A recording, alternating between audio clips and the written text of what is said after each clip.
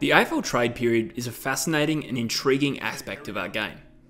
As time has gone on, it's become increasingly busy, with player movement exploding over the past decade or so.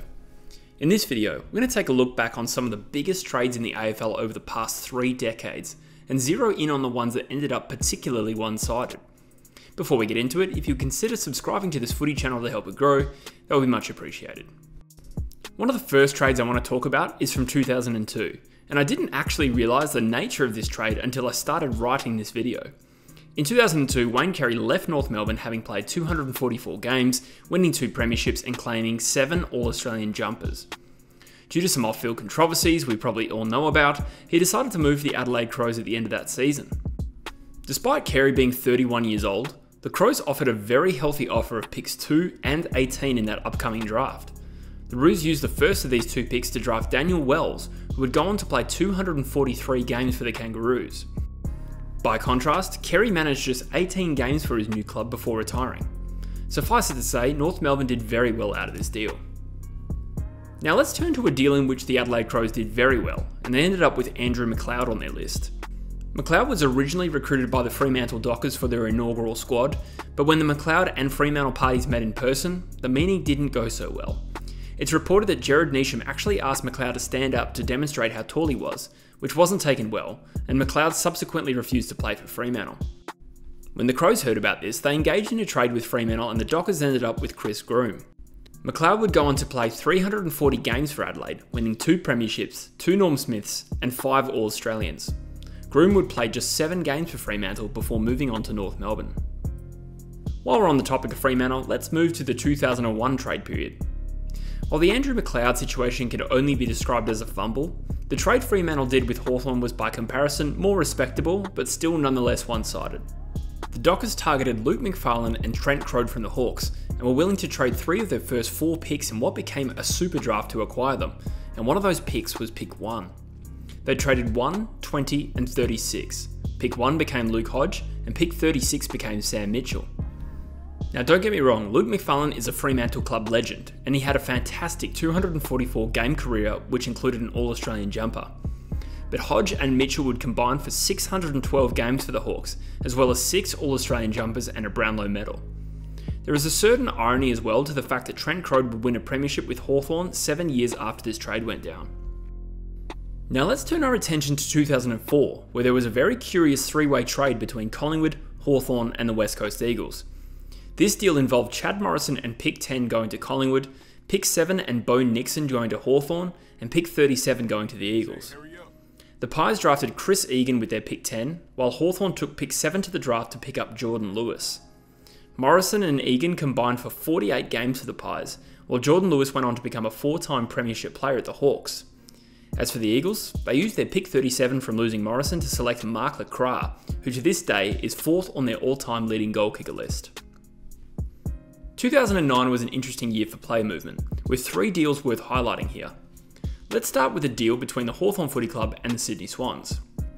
Josh Kennedy was a Hawthorn father-son player who, along with Ben McGlynn, moved to the Swans citing more opportunity at AFL level. In return, the Hawks received picks 39, 46 and 70. Kennedy alone makes this deal one-sided, given he went on to win 3 All-Australian jumpers, 3 best and fairest, and captained the club for 5 years. McGlynn was a very good player himself, however, kicking 167 goals from 127 games at the Swans. The Hawks used 2 of their picks on Sam Grimley and Ben Stratton, while using the 3rd to upgrade their rookie in Matt Suckling. Stratton turned out to be a great selection, but this deal was still one-sided. In that same trade period, there was the high-profile exit of star forward Brendan Favola from Carlton. Favola's off-field behaviour, specifically at the 2009 Brownlow medal, ultimately led to a fresh start being needed, and he joined the Lions in exchange for Lockie Henderson and a swap of picks. Favola actually had a great stint at Brisbane on-field, kicking an impressive 48 goals from 17 games.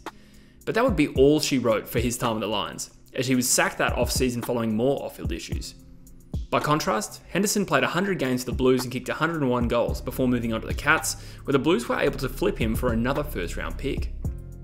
This video is brought to you proudly in a paid partnership with BetterHelp, which is a platform that matches you with a credentialed therapist who is trained to listen and give helpful, unbiased advice. Now, the idea of starting therapy may be a little bit daunting. There are some people who maybe are a little bit uncomfortable with the face-to-face interaction, and in some cases as well, you might not feel like you're going to be matched with the right therapist for you because they might not live in your area. But that's the great thing about BetterHelp, because you can set up your therapy sessions either through phone call, video chat, or if you prefer text messaging, whatever's the most comfortable for you. It's super convenient. To get started in the process, all you have to do is click either the link in the description or you go to betterhelp.com/truefooty. It takes you to a questionnaire and you fill that out so that they can assess your specific needs. In most cases, they will then match you with a therapist within 48 hours. You can then book your therapy sessions at a time that is convenient for you, and if you find that you're matched with someone that isn't quite the right fit, you do have the ability to switch to a different one at no additional cost. So if you think BetterHelp might be the right fit for you, like I said, you go to the link in the description or you can go to betterhelp.com/truefooty. Now, clicking that link does support the channel, but also gets you 10% off your first month with BetterHelp, so you can be matched with a therapist who can listen and help. Also in 2009, the Saints took a punt on Essendon gun Andrew Lovett and parted ways with a first round selection for his services. Unfortunately for them, Lovett was hit with 2 different legal charges soon after being recruited. And while he was acquitted of one of them much later, St Kilda sacked him before the start of the next season had even arrived. The Dons used the pick 16 they got in exchange as a part of a deal for Mark Williams, who only played 4 games for them. So this one isn't strictly one-sided, but it was worth a mention given the Saints gave up pick 16 for a guy who didn't play a single game for them. This was compounded by the fact that Luke Ball walked into the national draft that very same off-season, only to be drafted by Collingwood, who won a premiership with them against the Saints the very next year. Whilst we're driving by 2010, I'd also like to point out Carlton and Adelaide's deal for Sam Jacobs that off-season. Jacobs had just played 17 games for the Blues at that point, and he was traded for a very modest offer of picks 34 and 67, which became Patrick McCarthy and Andrew McInnes respectively. Jacobs would go on to play 184 games for the Crows and was a genuine gun. He may not have the long list of accolades like some of these other examples, but he made the All-Australian squad 3 times for the Crows and was respected as one of the better rucks in the game during this time. The Patrick Dangerfield move in 2015 between the Adelaide Crows and Geelong has to be mentioned here. Dangerfield is one of the best players in history to move clubs, and he was already a 3-time All-Australian player when he decided to leave the Crows to join the Cats that year. Geelong gave up picks 9, 28 and youngster Dean Gore in exchange for Danger and pick 50. The Crows picked up Wayne Miller, who has had a respectable career thus far at the Crows, at pick 9. They then on-traded pick 28, while Dean Gore was delisted without playing a single game. On the other hand, Dangerfield had one of the best Brownlow medal seasons in recent memory in his first year at the Cats, won a further 5 All-Australians, won a premiership and is currently their captain.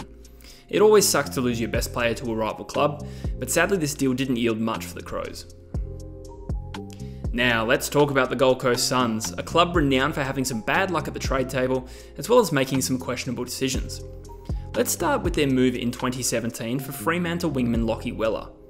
In light of some retention issues the club were having, the Suns wanted to target a Gold Coast native in Lachie Weller, who was contracted for a further season at the Dockers. Fremantle, leveraging this contract status, asked for pick 2 in exchange for Weller. In a move that stunned many in the football world, the Suns obliged and handed over the pick that would end up becoming Andrew Brayshaw. Now, both of these players are still playing, and Weller is a perfectly fine player, but there's no doubt Brayshaw has exceeded his achievements so far, with an MVP award under his belt already. But when you consider the in-the-moment decision-making aspect of this deal, it was one-sided from the moment the Suns agreed to it. But the Suns weren't done yet in 2017. With their oversupply of second-round picks, they targeted West Coast's future first-round selection in a trade, banking on the idea that the Eagles might fall down the ladder that year and they could optimise their draft picks. The Suns sent picks 21, 26 and 37, as well as their own 2018 second-rounder to the Eagles in exchange for pick 50 and West Coast's first-round selection that year.